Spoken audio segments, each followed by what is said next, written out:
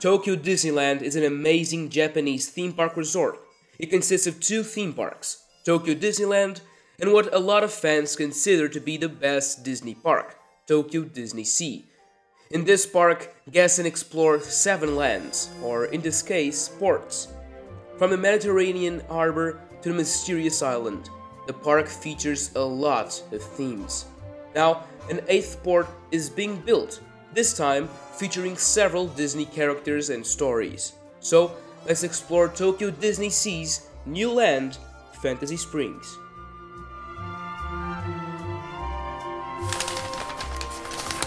Oh boy! Before we begin, I would like to announce that we now have a Patreon.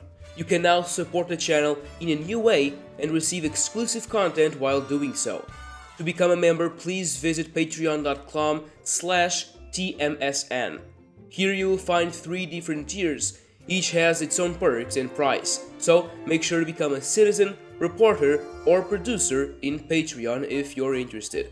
Links are in the description. Currently, you can enter the park by passing under the incredible Miracosta Hotel. This will lead you into the Mediterranean harbor. Then you can explore the American waterfront, Port Discovery, Mysterious Island, Mermaid Lagoon, Arabian Coast, and finally Lost River Delta. If we take a look at a satellite image of the resort, we can clearly see the 2 theme parks and where the new expansion will be located. This huge parking lot will soon have some amazing attractions that we will explore ahead. In terms of size, it's very big. Here is an image from 2021 where you can see all the construction already in full swing and really put in perspective the scale of Fantasy Springs. This $2.3 billion expansion is the single most expensive one in a Disney park around the world. Actually, in any theme park, ever. To put it in comparison, Galaxy's Edge cost around $1 billion. Disney themselves are not too worried about the cost, because Tokyo DisneySea and Tokyo Disneyland is owned and operated by OLC, the Oriental Land Company. Therefore, they are the ones writing the check. So, let's explore what guests will find when entering in this brand new world. Fantasy Springs comes with a little bit of a background story. It's a magical spring that leads you to a world of Disney fantasy. If you were to compare it to a land, it would be Fantasyland if Fantasyland had the biggest budget ever. Here guests will be able to immerse themselves and explore the worlds of Tangled, Frozen, and Peter Pan in each mini land, bringing a little bit more classic Disney into DisneySea. These different worlds will be overlooked by an incredible new luxury building, the Fantasy Springs Hotel. Under the hotel, you'll be able to find a new entrance to the park, dropping guests right in the middle of the action of this new land. If you stay here, you'll be checking in into one of 475 deluxe rooms. To enter via the park, you need to make your way to the amazing new Fantasy Springs themselves.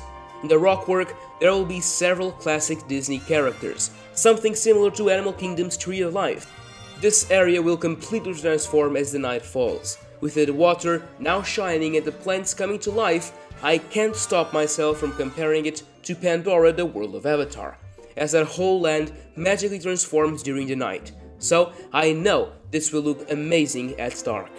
After passing under the rocks, you finally enter the new port and explore the worlds that unveil in front of you, starting with Tangled. Rapunzel's forest is in a valley and features the emblematic tower where she had lived. This area will also be quite different during the night, as the forest is bathed in the light coming from the tower and all the lamps in the paths. Here guests can find one restaurant inspired by the hideout of the humorous thugs and the first Tangled attraction. We don't have much information about this ride, but it's known to be a boat ride. Also, during the last D23 Expo, we were shown a first look at the ride vehicles, as well as a poster showing the amazing city of Corona. So, I believe it will be similar to Frozen Ever After, but with the finale being the main part taking place in the Lantern Festival, which will be an incredible and memorable sight to see. Talking about Frozen, with this new expansion, Tokyo will also receive a brand new Arendelle. This version of the hit movie town will be much bigger than the ones being built in Hong Kong or Paris, as you have the town separated from the castle grounds by a bridge. The castle will be quite big and feature a table service restaurant where the guests will be invited into the castle to dine within those amazing walls. I could definitely see it become a character dining location with Queen Elsa and Princess Anna. Talking about the timeline, this will be set after the events of Frozen 1, and Elsa has embraced her powers and Arendelle has returned to its former glory. At the far end of the village, guests can see the snow-capped mountains with Elsa's Ice Palace on top. Similarly to other parks, these mountains will hide the massive show building which will hold the Frozen ride. Just like with the rest of the rides, we know little about it, but let's try and understand what it will be like. Tokyo Disneyland likes some exclusivity with their rides, so I think it's unlikely to be the same ride as the one being built in Hong Kong in Paris, which will be very similar to Epcot's version of Frozen Ever After. We did get a look at the boats, and they are pretty much the same as the ones from Hong Kong, only with small differences in the paint and accessories. This unfortunately confirms that it'll be a normal boat ride and won't use the magnetic technology from Shanghai's Pirates of the Caribbean. Due to the huge size of the show building, I'm betting that it'll be a bigger and better Frozen Ever After, with different scenes and maybe even story, but I guess only time will tell. With all that, we now arrive at the last mini-land of Fantasy Springs, Peter Pan's Neverland. Here guests will be able to find a quick service restaurant and not one, but two attractions based around the classic Disney movie. Disneyland Paris fans will be familiar with this small part of Fantasy Springs, where Skull Rock meets the Jolly Roger. The smaller attraction will be based around Tinkerbell's Pixie Hollow, which from the concept arts seems to be an outdoor family attraction where guests are shrunk down to the size of Tinkerbell and explore the area where she lives. Here's a look at the very cute ride vehicles that will guide you around Pixie Hollow. The quick service restaurant will be themed around the Lost Boys hideout, which I hope receives some amazing theming. This now leaves us at the last and major ride being added to Tokyo DisneySea, and that is the Peter Pan e-ticket ride, which will see guests board a boat and follow the Lost Boys down a river. Tinkerbell then sprinkles the boat with pixie dust, and guests fly through Neverland on an adventure that features iconic music and dynamic 3D imagery. With that explanation, the ride system may be different from what you are expecting. During D23, we were also shown the vehicles, which did help us understand what the ride may look like. Joining all those elements as well as the fact of the huge size of the show building, I believe that this ride will have different systems, similar to Rise of the Resistance, which is mainly a trackless ride but also a motion simulator.